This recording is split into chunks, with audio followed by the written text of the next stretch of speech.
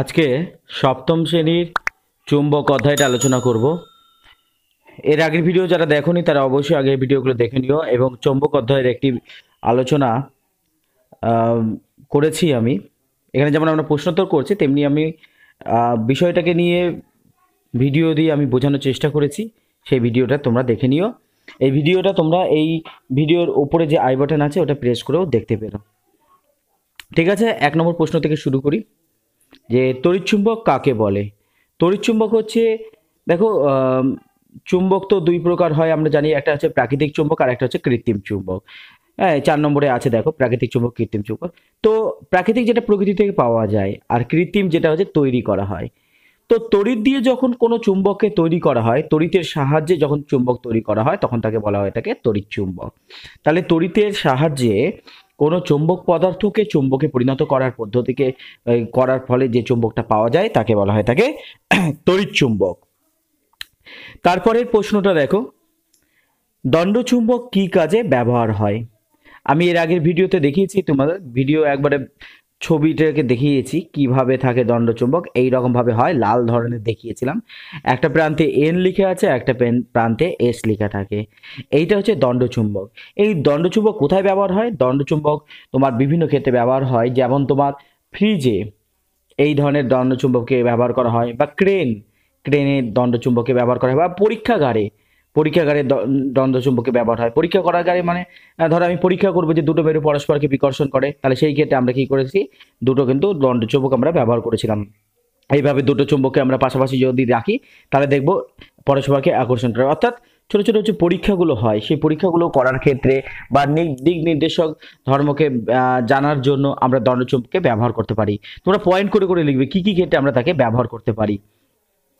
তড়িৎচুম্বকের শক্তি কিভাবে বাড়ানো হয়? দেখো, আমি বলেছি তড়িৎচুম্বক কিভাবে তৈরি হয়। আমি বললাম তড়িৎচুম্বক তৈরি হয় হচ্ছে তড়িৎ দ্বারা।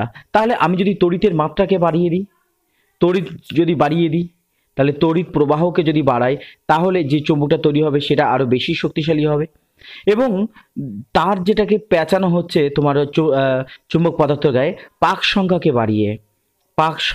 বাড়িয়ে আমরা কিন্তু তড়িৎচুম্বকের চুম্বকত্বকে কিন্তু আমরা বাড়িয়ে দিতে পারি। তারপরে প্রশ্নটা দেখো, প্রাকৃতিক ও কৃত্রিম চুম্বক কাকে বলা হয়? তাই পার্থক্য কি?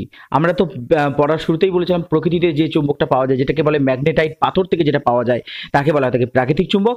আর তড়িৎ বা অন্য কোনো পদ্ধতিতে যে চুম্বকটা তৈরি করা হয় তাকে বলা হয় থাকে কৃত্রিম চুম্বক। এবং তুমি আরেকটা জিনিসও বললাম যে কৃত্রিম চুম্বকের চুম্বকত্বকে বাড়ানো যায় তড়িৎ প্রবাহ বাড়িয়ে বা পাক সংখ্যা বাড়িয়ে। প্রাকৃতিক চুম্বকের কিন্তু চুম্বকত্বকে এইরকমভাবে বাড়ানো যায় না। প্রাকৃতিক চুম্বকের চুম্বকত্ব হচ্ছে স্থায়ী প্রকৃতির হয়ে থাকে, আর কৃত্রিম চুম্বকের চুম্বকত্ব হচ্ছে অস্থায়ী প্রকৃতির হয়ে থাকে। অস্থায়ী মানে যতক্ষণ তুমি ওর মধ্যে দিয়ে তড়িৎ চালনা করবে ততক্ষণ ওর মধ্যে চুম্বক ধর্ম থাকবে। তুমি তড়িৎটাকে অপসারণ করে দেওয়ার সাথে সাথে তার কিন্তু চুম্বকত্ব হারিয়ে যাবে, তাই জন্য আমরা একে অস্থায়ী চুম্বক বলে থাকি।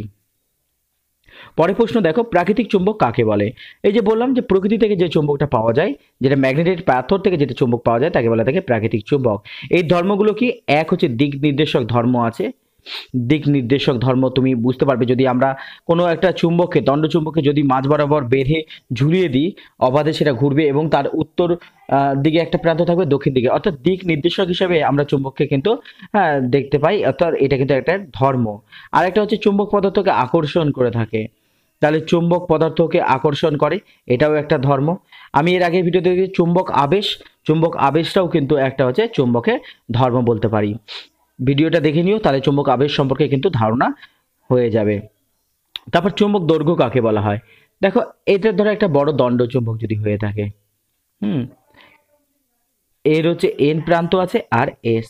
দেখো এই চুম্বক আছে, সেই চুম্বকটা দেখো কত বড়। কিন্তু যখন আমি চুম্বক দৈর্ঘ্য বলবো তখন এন আর এস এর মাঝের যে দূরত্ব, এন আর এসটা কিছুটা ভেতরের দিকে থাকে।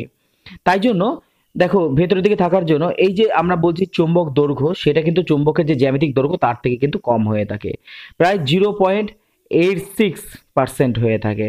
অর্থাৎ 100 মিটার হলে এই চুম্বক দৈর্ঘ্য হবে 86 মিটার। এইরকমভাবে আমরা কিন্তু চুম্বক দৈর্ঘ্যটাকে বলতে পারি। তাহলে চুম্বক দৈর্ঘ্য কি? উত্তর মেরু এবং দক্ষিণ মেরু সংযোগকারী যে সরল রেখা তাকে বলা হয়ে থাকে চুম্বক দৈর্ঘ্য।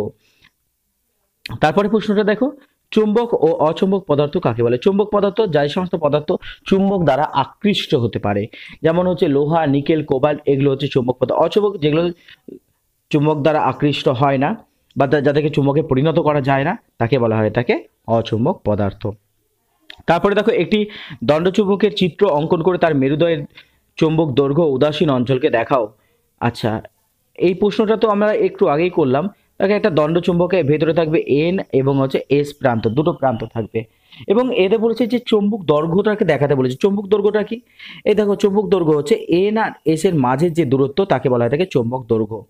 এবং সব সময় দেখবে আকর্ষণ বল সব সময় বেশি থাকে। এখানে যদি আকর্ষণ বলটা সব থেকে বেশি হয়ে থাকে এন আর এস, এখানে মেরুতে আকর্ষণ সব থেকে বেশি থাকে। যত ভেতর দিকে যাবে তার আকর্ষণ বল তত কমতে থাকবে এবং কমতে কমতে কমতে কমতে মাঝ বরাবর যখন আসবে সেখানে আকর্ষণ নাই, আকর্ষণ নেই বললেই চলে। আকর্ষণ আকর্ষণ নেই। এই যে যেই জায়গাতে আকর্ষণ নেই, এই যে মাঝের যে জায়গাটা, এই জায়গাটাকে বলা হয় তাকে উদাসীন অঞ্চল। তারপরে দেখো প্রশ্ন দিয়েছে যে চুম্বক ক্ষেত্র কাকে বলা হয়? চুম্বক ক্ষেত্র মানে এটা ধরো একটা চুম্বক, চুম্বকের এখানে এন আর এখানে এস। আচ্ছা, এইবারে দেখো এই চুম্বকের কিন্তু তোমার হচ্ছে সব জায়গায় আকর্ষণ নয়। আমি বললাম উত্তর মেরু দক্ষিণ মেরুতে আকর্ষণ বল রয়েছে এবং এই জায়গাতে কাছে আকর্ষণ বল যেমন হবে, দূরে কিন্তু আকর্ষণ বল কিন্তু ধীরে ধীরে ধীরে ধীরে কমতে থাকবে। এবং যে জায়গা জুড়ে এই চুম্বকের আকর্ষণ বলটা থাকে, কার্যকর হয়ে থাকে, তাকে বলা হয় থাকে চৌম্বক ক্ষেত্র। তাহলে যে জায়গা জুড়ে চুম্বকের যে জায়গা জুড়ে চুম্বক আকর্ষণ করতে পারে, আকর্ষণ ক্ষমতা থাকে, তাকে বলা হয় থাকে চৌম্বক ক্ষেত্র। চুম্বকের কয়টি মেরু ও কি কি? এতক্ষণে আলোচনাতে তোমরা বুঝে গেছো একটা চুম্বকের দুটো মেরু থাকে, একটা উত্তর মেরু আর একটা হচ্ছে দক্ষিণ মেরু। একটু ভেতরের দিকে কিন্তু থাকে মেরুগুলো, এটা মাথায় রাখবে। আচ্ছা, তারপর বল দেখো ভ্যান অ্যালেন বিকিরণ বলিতে বলয় বলিতে কি বুঝো?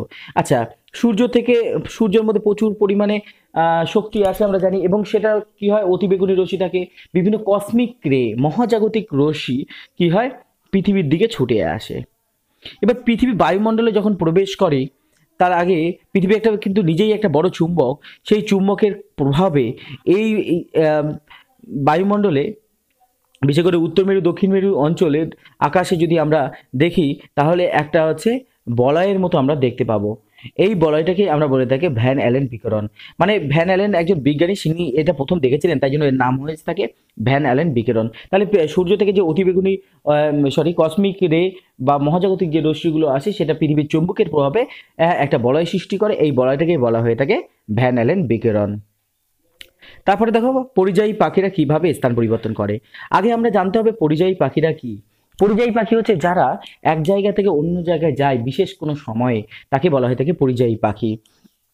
পরিযায়ী পাখি দেখবে তোমরা যদি রায়গঞ্জ কুলিক কুলিক বলে একটা জায়গা আছে, কুলিকে যদি দেখো তাহলে সেখানে দেখবে পরিযায়ী পাখি দেখতে কিন্তু প্রচুর মানুষেরা যায়। তো আসলে কি হয় যে একটা মানে ধরো কোনো জায়গায় শীতের জায়গাতে, হ্যাঁ, যখন খুব প্রচণ্ড ঠান্ডা পড়ে তখন ওই জায়গার যে সমস্ত পাখিরা থাকে তুলনামূলকভাবে একটু গরম জায়গাতে তারা কিন্তু চলে আসে, নেমে আসে। হ্যাঁ, এই ধরনের পাখিকে বলা হয় পরিযায়ী পাখি। তেমনিভাবে এটা তো একটা লোকাল উদাহরণ বললাম, আরও এর থেকে আরও বেশি মানে লাখ লাখ পাখি এরকম এক জায়গা থেকে অন্য জায়গায় যায়, সেটা হচ্ছে উত্তর মেরু থেকে দক্ষিণ মেরুতে, সুমেরু থেকে কুমেরু।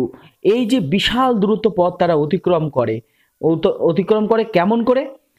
হুম, দেখো চৌম্বকের কিন্তু একটা বলয় আছে, সেই বলয় রেখা বরাবর সেইগুলো কি হয়ে থাকে, পাখিগুলো কিন্তু সেই বলয় রেখা বরাবর উত্তর মেরু থেকে দক্ষিণ মেরুতে ছুটে যায় যখন প্রচণ্ড ঠান্ডা পড়ে। অর্থাৎ যখন উত্তর মেরুতে ঠান্ডা পড়ে তখন তারা কি হয়, এত বিশাল পথ মানে পৃথিবীর এক প্রান্ত থেকে আরেক প্রান্তে চলে যাচ্ছে, কিন্তু আবার যখন আম, দক্ষিণ মেরুতে যখন ঠান্ডা পড়ে তখন আবার কি হয়, দক্ষিণ মেরু থেকে তারা উত্তর মেরুতে ছুটে যায়।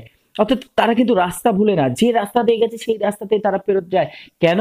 কারণ তারা চুম্বকের একটা বলরেখা বরাবর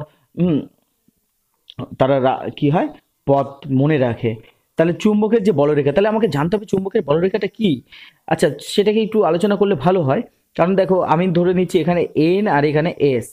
দেখো একটা কাল্পনিক রেখা, বলরেখা হচ্ছে একটা কাল্পনিক রেখা, উত্তর থেকে দক্ষিণের দিকে একটা কাল্পনিক রেখা এরকম ভাবে গেছে, এই রেখাগুলোকেই বলা হয়ে থাকে বলরেখা।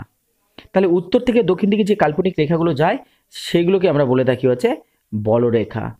পাখিগুলো কি হয়, এই বলরেখাগুলো এই পথটাকেই অনুসরণ করে থাকে।